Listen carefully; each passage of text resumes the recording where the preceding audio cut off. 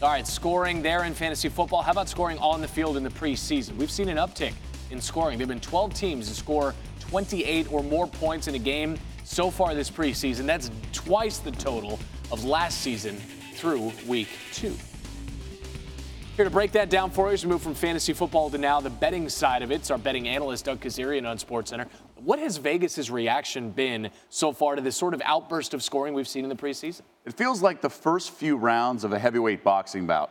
Cautious, just trying to feel each other out because they see the scoring and they also see the penalties, just like all of us football fans have seen these sort of player protection penalties. And how does that manifest itself? Well, it extends drives, and then also ultimately defensive players are a little reluctant to make a play. So they've seen the increased scoring, and also just over the last 2 preseasons, you see it up 6.5 points, and that's a significant amount in terms of scoring and then how that affects the over-under.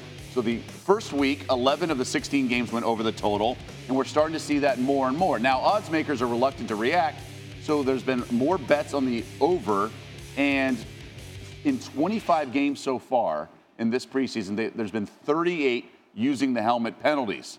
So odds makers don't want to react overnight, but we saw this about a decade ago with all the protection for quarterbacks, and games started flying over early on in the season. So they've been down this road, so they're very concerned, but also cautious. They don't want to overreact. Heavyweight bout, chess match. I mean, there really is an act and react aspect to this. Absolutely. Certainly on the Vegas side. So we have 7 preseason games today. You've had a little bit of time to look at the slate. What's jumped out to you? We've tracked this all throughout the preseason. We've talked about it here on SportsCenter, Randy, and we see how the sharps and the professional bettors will move the lines. Well, we've seen an over-under move. So after week 1 to week 2, the odds makers reacted and sort of juiced up the over-under in the Raiders game at 42.5. That's what it opened. But bettors are very stubborn. They trust their power ratings. They don't overreact to 1 week of games. So that's been bet down to 39. Now, the average sports fan may say, 3.5 points, what's that? But that's a lot, especially in preseason football. It's almost basically 10% of a total because it was 38.5, so it was 4 points. But also, just think about the preseason.